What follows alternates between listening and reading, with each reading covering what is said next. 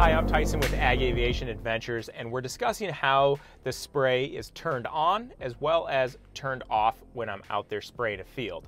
It's pretty simple. It's actually just this handle right here. It's appropriately named the spray handle. When I push down on it, this turns my spray on, and when I pull up on it, it turns my spray off. Now there's what's called a suck back valve that this handle's actuating, and that's underneath the airplane. We're gonna go down there in a second and take a look at that valve and explain that. But that's really what is turning everything on and off. For me, I usually just judge it with the front of the airplane with the nose.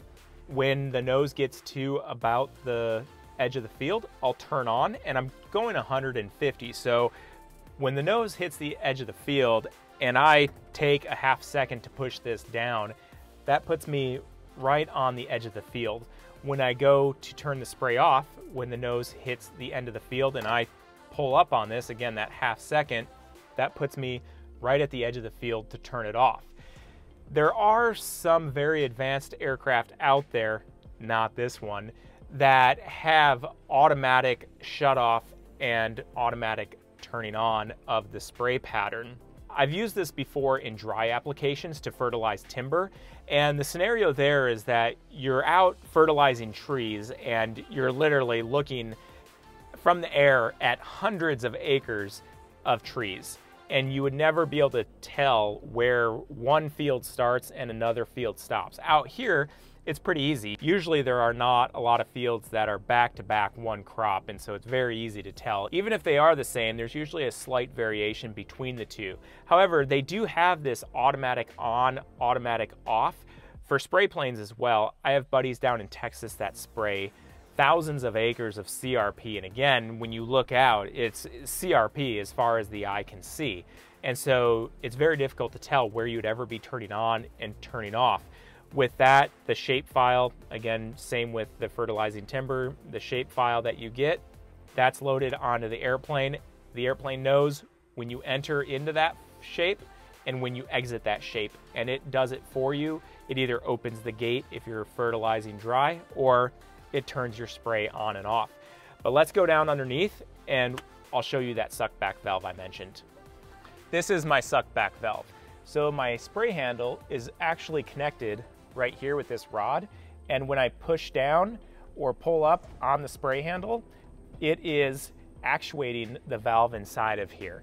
And it's called a suck back valve because it doesn't just turn the liquid off from going down this tube into my boom, but it actually diverts the liquid. So on the back side of the valve, it goes into this tube, and this is the one where the product is loaded on the side of the airplane when I'm on the ground.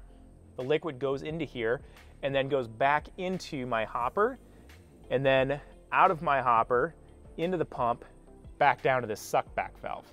So what this does, when I pull the handle up and I'm not spraying, all of that liquid is diverted, goes back into my hopper and runs this continuous loop here.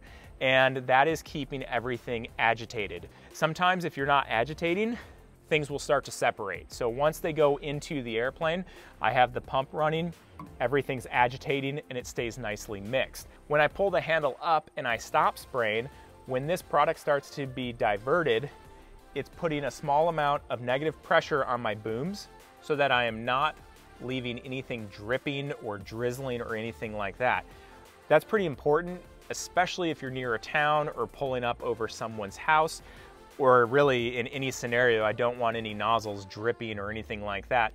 And by putting this slight negative pressure, by diverting everything, it helps so that you don't ever have a scenario like that. So that's how I'm physically turning the spray on and turning the spray off. It's all happening with the spray handle in the cockpit, which is attached to the suck back valve here. And that's how everything continues to get agitated in the hopper or goes down and out the booms. If you guys have any questions, please leave them in the comments section below and I'll get back to you. Thanks for watching. I'm Tyson with Ag Aviation Adventures. Fly low and fly fast.